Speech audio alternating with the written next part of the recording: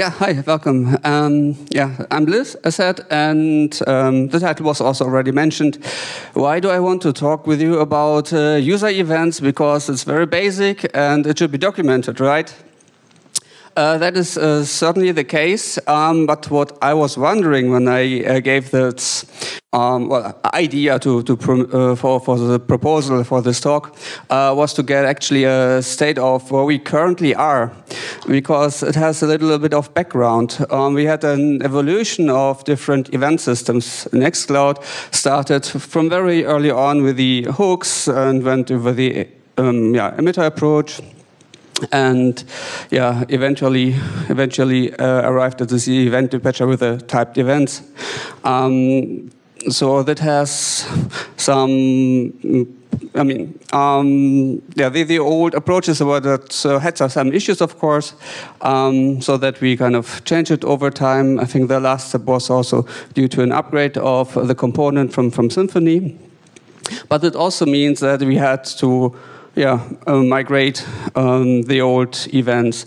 Some may still be there, and there are also still some code for backwards compatibility. But yeah, I wanted to see first whether all the user events actually are there, and then there's another thing, because we have different user backends. So we have the local ones like the database, which is built in, or the guests app, which is also a local backend. You can source users also from other places, like from LDAP or via SAML or OpenID.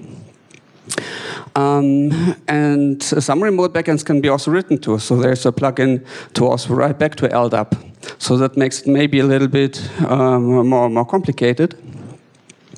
That's why, I looked into this as well. And here you see the cycle. It is not a cycle, but an arc, really. And we will now step forward through the event types here. So provisioning events, we have them when the user is created. And the events typically come always in tuples. So you see there in the brackets the before.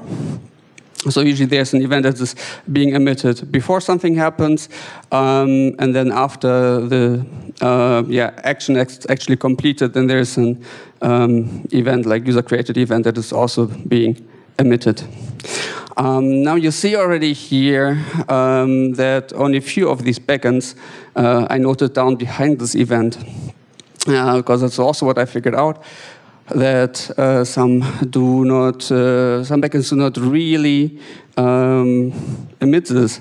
And the background here is that we have in the abstraction, there's a method to create a user. But this really has only effect on those that actually write it somewhere. So like in the database or the guest, because they write on the local table. And the LDAP write support, it's also sends this upstream into the LDAP repository, but others, they perhaps do not listen to this. And then the second one, the user-added one, this is group-specific, so if it's added to a group, this has, of course, only relevance to the group backends here. And the LDAP backend this time also emits this, so maybe this is a little bit confusing, and maybe this is also that we have to address at some point. The bottom one, this is rather an edge case, where a user ID is accessed. So in this case, there's not supposed to be a heavy user creation logic to be executed. Only maybe some logic that updates databases basically about the available user IDs or so.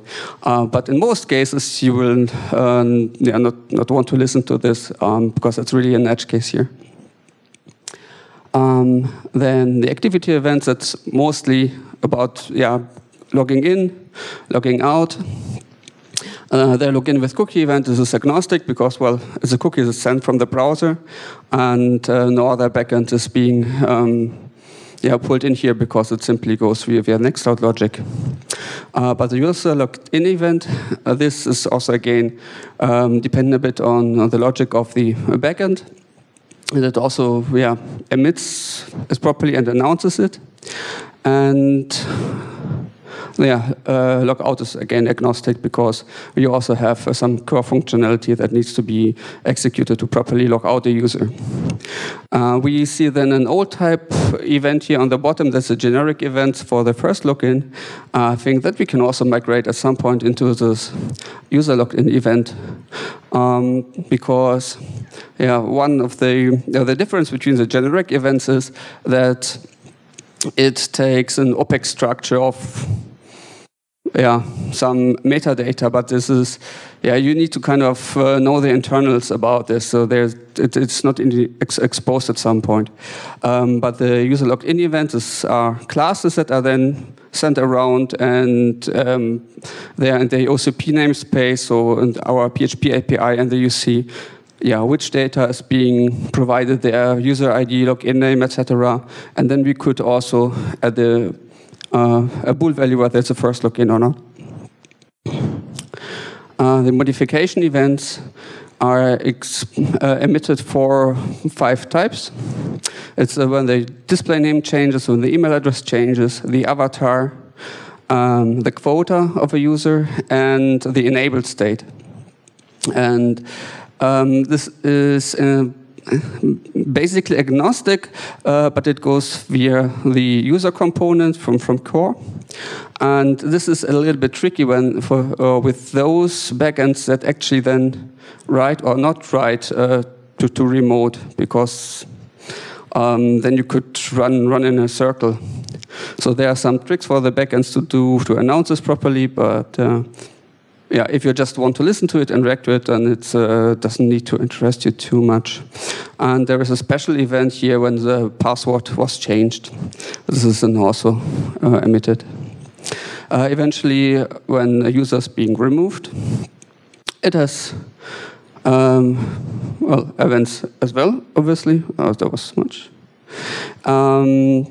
These are agnostic also into some degree because they need to be then removed from all the internal databases.